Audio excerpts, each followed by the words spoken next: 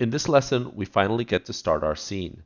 So let's go ahead and discuss, first of all, what we're creating, and then we can start working on it. I'm going to go ahead and hit the number 1 so that we're looking at this in the front view, and the number 5 so that we're looking at it orthographically. Blender has a cool tool called Grease Pencil, which allows us to draw on the scene. So I'm just going to use that to draw a couple of sketches here to demonstrate what we're trying to create. So I'm going to hit the Draw key. And what we're going to do is create a shape that is facing outwardly, meaning, it's like a box, but the faces are going this way initially at least. Right? However, instead of having a flat ceiling like this, we're going to have a curved one, an arched one. After that, once we've created this basic shape, and this is going to be cubic, meaning it's going to have the same dimensions going up and down, left and right, and front and back. We're going to select these polygons and flip them to face inwardly. So we'll take those out. And we can talk a little bit, these are called your facing normals. We'll talk a little bit about these in a different lesson.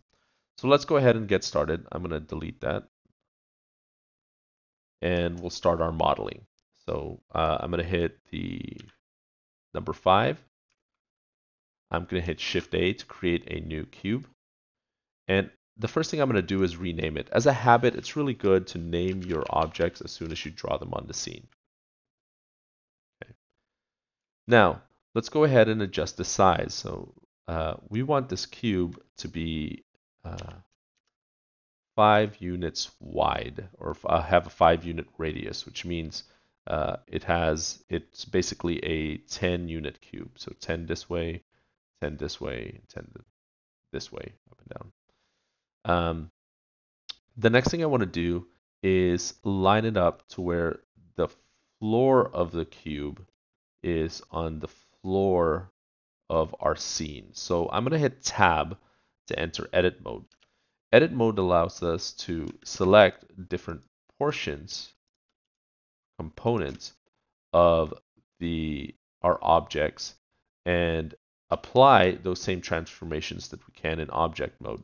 So here we can rotate it, we can grab it to move it, or we can scale it, right, to give us some unique shapes. What I'm going to do is go ahead and select this face at the bottom by hitting Control Tab, selecting face. And I'm going to grab it to make it snap to the floor. So I'm just going to constrain it on the Z axis by tapping Z and then holding Control, which makes me snap incrementally. And at this point, it makes me snap on the actual grid. And right there, I'm sure it's exactly on the floor of our scene. The next thing I want to do is adjust the height and make sure I'm happy with the size of it length and width wise, but I want the height to be maybe a little bit taller. I'm not sure. I need to look at it from a grid view. The way we can do that is we can manually rotate it to the front view and take a look at it like this. Or if we want to look at multiple views at once, we can also tap this toggle quad view button.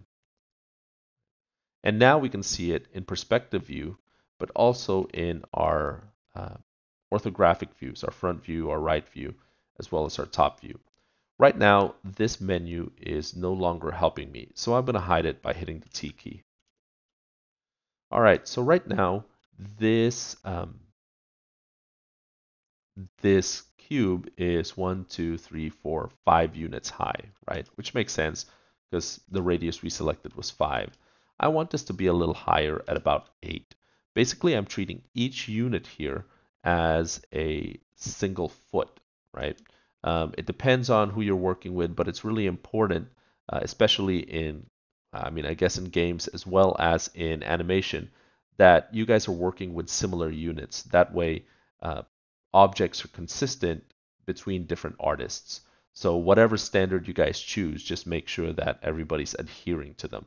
Also, working with specific game engines like Unreal or Unity typically have a specific unit that you should be working with. You can look that information up pretty easily. All right, so let's go ahead and move this up. So we have 1, 2, 3, 4, 5. Let's drag it up about 3 more feet. So we'll hit G. We'll constrain to the Z axis and we'll go 1, 2, 3. There we go. Now I kind of lost focus of my object. If ever you're kind of really far away and it's hard to navigate back, you can hit the little dot key on the numpad and it'll refocus the object. The next thing we're going to do is add the arch ceiling into our room. The way we'll do that is by first cutting this object in half. We'll do that by using a command called loop cut and slide. We access that by hitting Ctrl R on our keyboard. What you'll see is a little preview of where it's going to be cutting it. You'll also see some commands down here that give you a little bit of instruction on what to do. For example, select a ring to be cut, use mouse wheel or page up or down for number of cuts, hold Alt for smooth. So you'll notice if I scroll my wheel up and down, it'll add cuts. I can also, instead of using that, use page up or down. And I can hold Alt to smooth it out, although that's not doing too much right now. So we'll go ahead and slice it in half. And then it'll allow us to slide it one way or the other. Now we don't want to slide it, we want it directly in the center. So to do that, we'll right click and it'll snap directly onto the center of the object. Now let's go ahead and deselect everything.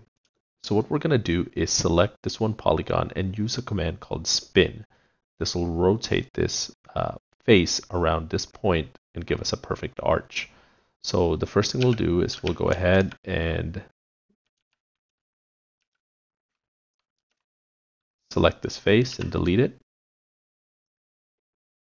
Then we'll go ahead and select this edge and move our cursor to snap here. So we'll use Shift S, cursor to selected. Now the reason we need it here is because the rotation of the plane will be based off of wherever our cursor is. So we want to put our cursor right here. So this is essentially the hinge which it rotates around. The next thing we'll do is select the face. And this is the one we want to rotate. And we'll go here in our front view. The reason we go to our front view is because spin by default will rotate around the viewport you currently are looking through. So if we rotate here, it's going to use this screen space. What we want is here, since we're facing straight on, it'll rotate this way. You can adjust it in the settings after the command, but this always makes it a little easier. After that, we'll hit the command Alt-R, and you notice it goes ahead and executes the rotation. Now, let's go ahead and look at our options for this rotation. We'll scroll down here. It asks us the number of steps, the angle, etc. And this is where we can change some things. But what we're going to do is adjust the angle here to be 180. Give it a full rotation. The other thing we're going to do is adjust the number of steps. We're going to set it to 12 steps, right? So we have 6 on each side. And then after that, we'll go ahead and exit the tool and execute our commands here in Blender. Now by default, you'll see it created an extra polygon here that we'll have to delete. So we'll tap X, delete that face, and also it creates an extraneous edge. So we'll select the edge and delete the edge. Now, sometimes it's a little tough to delete this edge. It's hard to figure out what to do. Usually what this means is that there's a polygon, an excess polygon somewhere around. So if we click G and grab it, we'll see kind of where things are connected and what's going on. A good simple way to fix this is by selecting all of the objects in the scene, hitting Ctrl V for the vertex commands, and then selecting remove doubles. This will merge any vertices that are close together. There we go. Now let's go ahead and select this edge again and delete it. And now it's gone. All right, so now we have the basic shape for our room. However, these polygons are actually facing outward, meaning if we go inside this room, even though we can see the polygons, they won't actually render in a game engine or an offline rendering engine like Cycles. by default, unless we instruct the engine to, these will show up transparent. Moreover, it causes issues with collision and just generally working with the polygon if your polygons are facing the wrong way. So what we want to do is make them face, instead of outside, to face inside. Now you may want to know, how do you find out which direction they're facing? The way we do that is by looking at what's called our normals. So if we go over here in this right-hand tab and select this button that says Display Face Normals as Lines, we can actually see which way they're facing. So here you can see that they're facing outward. But when we go inside, you don't see them. Another option we can do is go up here to Shading and turn on Backface Culling, which basically means if the polygon is facing backwards, you won't actually see it. Okay. Let's go ahead, we'll leave Backface Culling on, but we'll turn our normals off. And then we'll select all of our polygons, and we're going to flip them. So we'll select all the faces by hitting A. We'll hit Control F, and we'll select Flip Normals. Now what you can see is that they're facing the inside, and they're transparent here on the outside. It also makes some of our modeling a little easier. All right, so let's go ahead now and select the polygons we don't need. So because this is going to tile in this direction as well as this direction, we don't need the front and back faces of this room. So we'll go ahead and select one and look at our selection options, because what we want to do is very quickly select all of these polygons that are coplanar. So we can go to Select,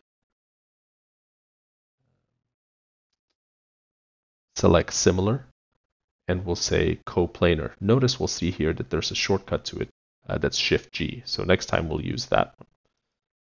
There we go. We'll hit X, delete faces. There's that.